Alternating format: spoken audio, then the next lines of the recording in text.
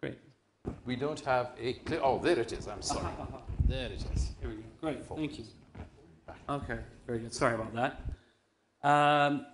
Well, good morning. Thank you. I'm not sure if the organizers really realized when they were putting these two sessions back to back that they were going to hear from two completely opposite people with completely, I would say, diametrically opposed worldviews in almost every single respect. I was very surprised and astonished to hear the ranting against Ayn Rand and objectivism, because if you really want to understand my work, you have to understand that it purely comes from Ayn Rand and objectivism. So I'm not sure if our previous speaker was merely ignorant or actually anti-reason, anti-science, anti-progress, but here we are, and I'm going to give you a very different view of the world. So what I'm going to talk about today, and I understand I have to click several times because I screwed up my slides. Well, does this work at all? It seems to be... Oh, doing something. There we go. Great. So Wikipedia. So I wanted to talk a little bit about Wikipedia first and about the business model. I'm going to talk about Wikia and our business model, and I'm going to talk about some of the conditions that make these things possible and how we've leveraged the ideas from the open source software world to create projects that really engage and involve millions of people in working actually for the common good. So at Wikipedia today, we have over 400 million visitors every month from all around the world. We have over 200 languages. Sometimes you'll hear the number 270. 270 is the number of languages that we have which are exist, but there's only about 200 of them which have at least 1,000 articles in that language. And even 1,000 is quite a small encyclopedia, but that's the point where I began to think, okay, well, we've got a small community. They're starting to work together, starting to think about how they can find some friends to help them with the project and begin to do outreach and that sort of thing. So many millions of people have contributed to Wikipedia, although it's important to understand there is a core community. The core community of Wikipedia in every language will consist of a few hundred or a few thousand people who are the people who really monitor Wikipedia, who really work very hard to realize the ideals of Wikipedia.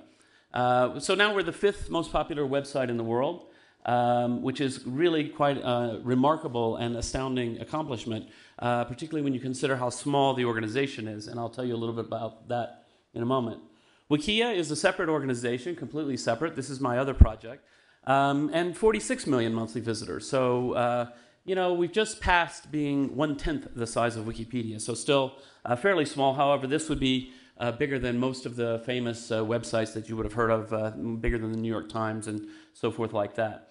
We're in over 100 languages, and millions of people have contributed. Now, the interesting thing here is that unlike Wikipedia, Wikia is not an encyclopedia. It's basically the rest of the library, and people come together and they create things, whatever they're interested in. We've had some really interesting and amazing projects come together. And these are advertising-supported wikis. So the business model is completely different, but they share something. So now we're the 50th most popular website. That's according to Quantcast. So the business model of Wikipedia is really something quite interesting. We are a charity. So Wikipedia is a nonprofit organization. We exist primarily from donations from the general public. People always are very interested to know, how do we get the money to keep Wikipedia on the air? Our budget in the current year is about $20 million, which if you look at the budgets of the other top 30 websites or the top 10 websites, you realize it's just a tiny speck of money. It's a really incredibly efficient project. And it's owned and operated by the Wikimedia Foundation, which is the charity that I set up. And the Wikimedia Foundation has a number of projects. In addition to Wikipedia, there's Wiktionary, which is a dictionary project, Wikibooks, an effort to create free textbooks for everywhere in the world. Wiki News, which is an attempt to do journalism, and I'll talk a little bit more about journalism later in my talk. And we're in a strong financial position. Although we don't have a lot of money, we have been very conservative about how we manage the site, very conservative in terms of our budgeting and planning, and our fundraising has been very successful. The public responds very well to our annual call for donations. the money that from Wikipedia, the vast majority of the money is from the small donors, people donating $20 to $30. We also have some larger donors. We have some money from the philanthropic foundations, but really by far the bulk of it is from those small donors, and that's been really important to us. It's important to us more than any other reason because it gives us independence. We're not dependent on large corporate grants or anything like this, and so the community can follow their own minds about where they want to take the project and how they want to do things. Wikia, a very different business model. Wikia is a for-profit company, venture capital funded.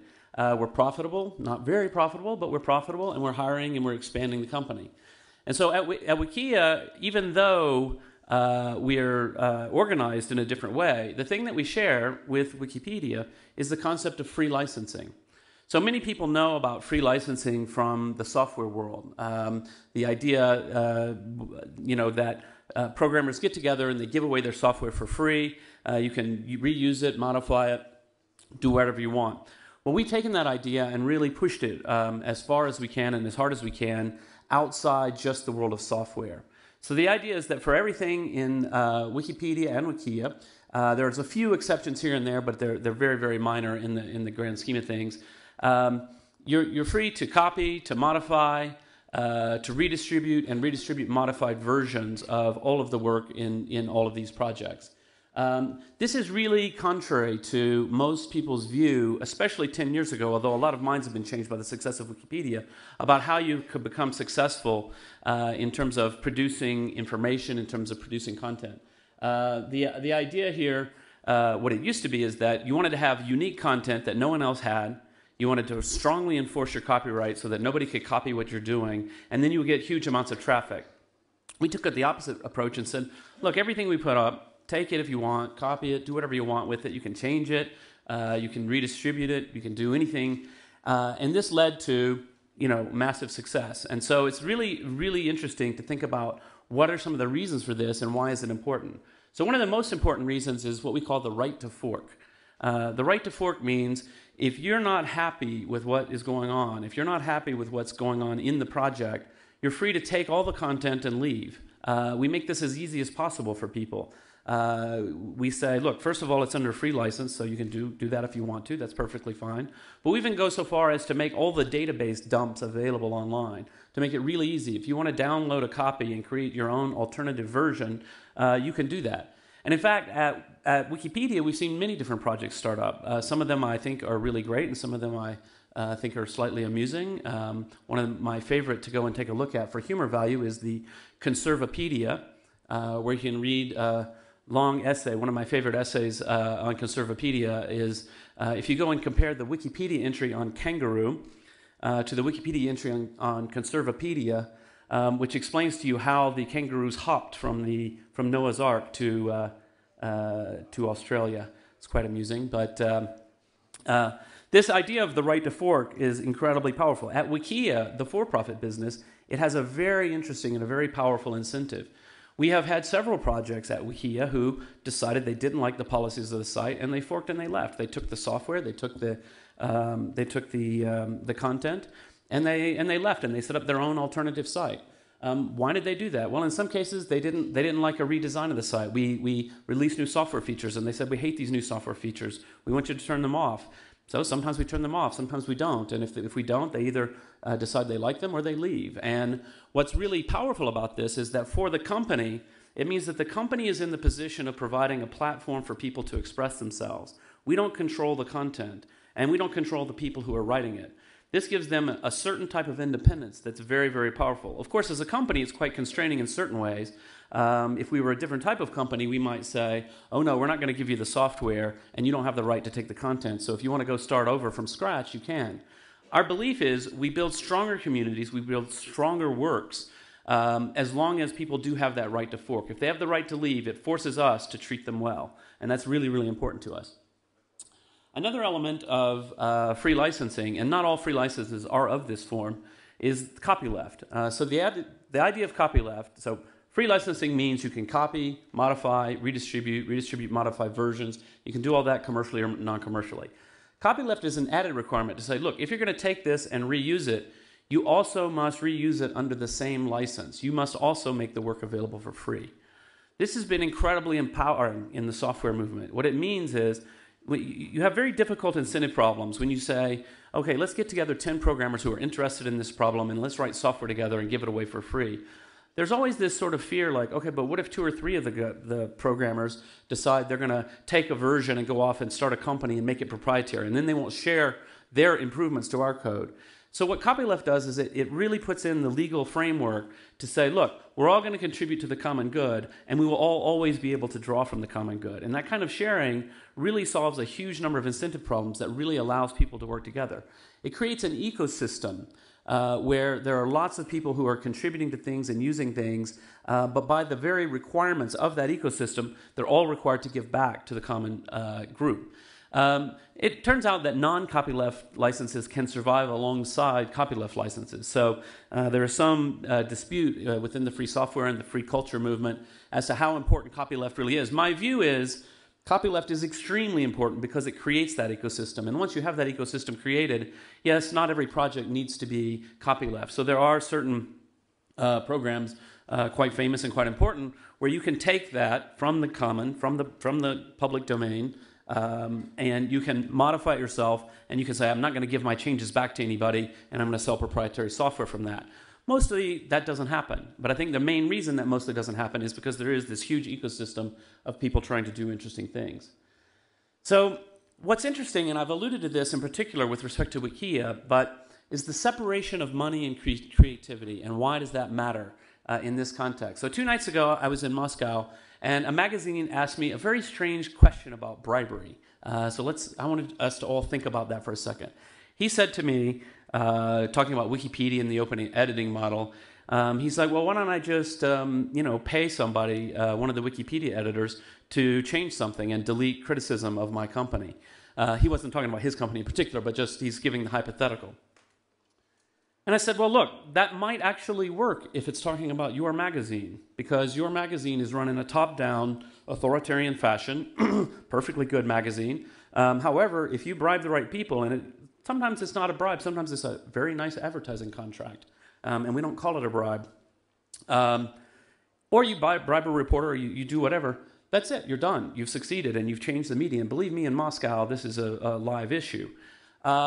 Whereas, how could you bribe someone to fix Wikipedia for you? It doesn't make any sense, because anyone, everyone, the entire community can come to this entry and say, wait a minute, who just took out all the criticism? That needs to be in there, and an open dialogue and discussion. You can't bribe every single person in the world. You can't possibly use money to impact what's in Wikipedia. It just doesn't work. And a few times when people have tried, not by bribing people, I've never actually heard of a case of that. I think people know how stupid that is. But in the case of people trying from a corporate level or from an organizational level to come in and be abusive to Wikipedia, they very quickly get banned, they very quickly get called out, and very often they get embarrassed because it becomes a public issue as they've tried to manipulate Wikipedia and failed. I don't know how many stories of politicians there are who made a certain minor career problem much worse when all of a sudden there's a big scandal about how they tried to inappropriately behave on Wikipedia. So one of the questions here is, how do we get quality? And why? So again, money and creativity, separating the two, how does it work to create quality?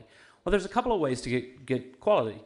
You can pay good money to people who don't have a lot of particular personal interest in a topic. This is the model of traditional journalism, and in fact, it does work quite well. You pay a very good quality writer from a well-trained journalism school. You make sure they don't have any internal conflicts about the issue, and they're just going to write objectively about it. It generally works very well, but of course that model, as we all know, has certain inherent pressures. It has the inherent pressure that, of course, the owner of the newspaper is concerned about what the advertisers think, that the author may become too close to the subject and then end up getting a job at the subject. And all of these kinds of things can happen and do happen. The other way that you can get to quality is through passion, community, and norms. So, for example, the people in Wikipedia, the core contributors, are incredibly passionate about the core values of the site, which are neutrality, quality, comprehensiveness, good references, good sources. That passion is monitored and supervised by community. So everyone in the community has a voice. Everyone has the ability to go to any article at any time and say, hey, look, this article says all of these horrible things about this person and doesn't cite any sources. We need to fix that. And someone else will say, oh, but it's all true, but I can find sources. Then we get into a dialogue. Okay, what's true, what isn't? What you find in Wikipedia is that the community pressure for quality means that we have incredibly intense dialogues, discussions, debates about exact wording of how to make things as good as they possibly can be. And so these norms for quality and the passion for quality really drive very high quality writing.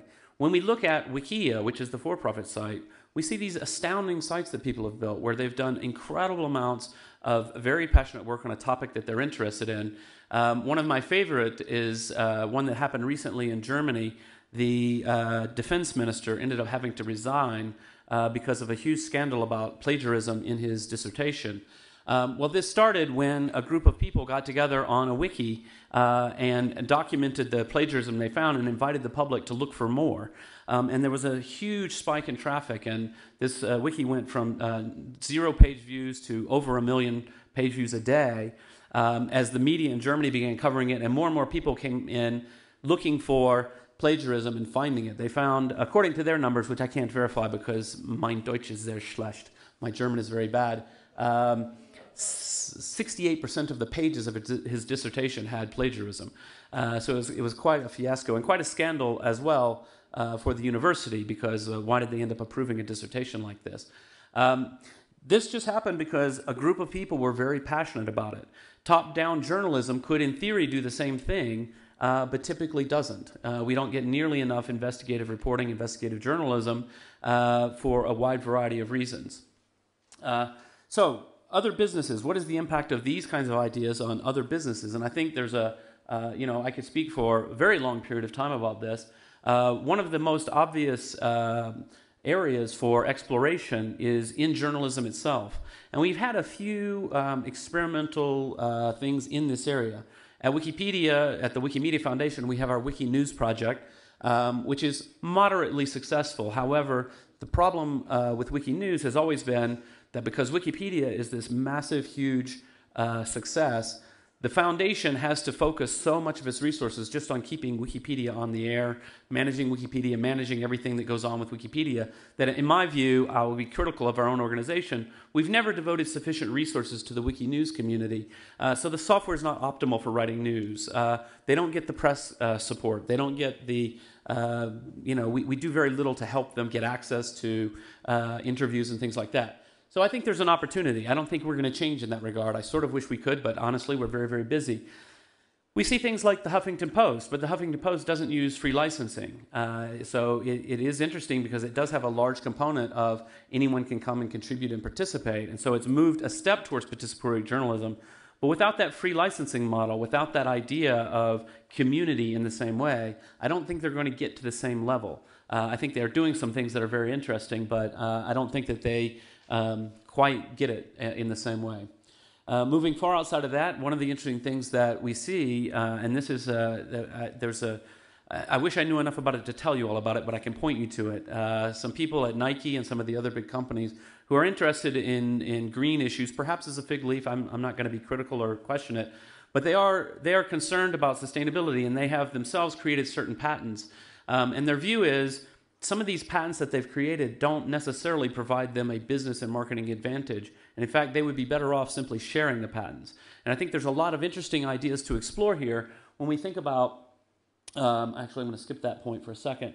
When we think more broadly about incentives and these ideas of copyleft and the ideas of freedom, because in many cases, if we think very simply that, well, companies really want to control everything, because that makes them the most money, it turns out that may not be true in all cases. And I think there's a lot of room to explore. It's sort of like saying Wikipedia can only be successful if it tries to control everything. No, it actually became successful by letting go of everything.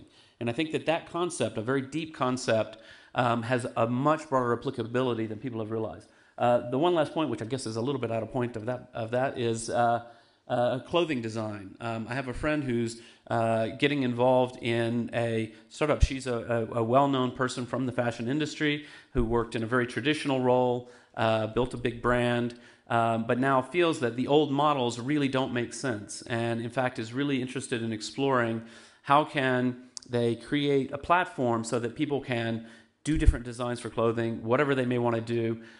But the important thing, in my view, is that if that community proceeds using free licenses and the spirit of community, they may be very successful. And if they don't, they may just be yet another small website that never quite gets anywhere. So those are some of my ideas for this morning, and I'm looking forward to questions. Thank you.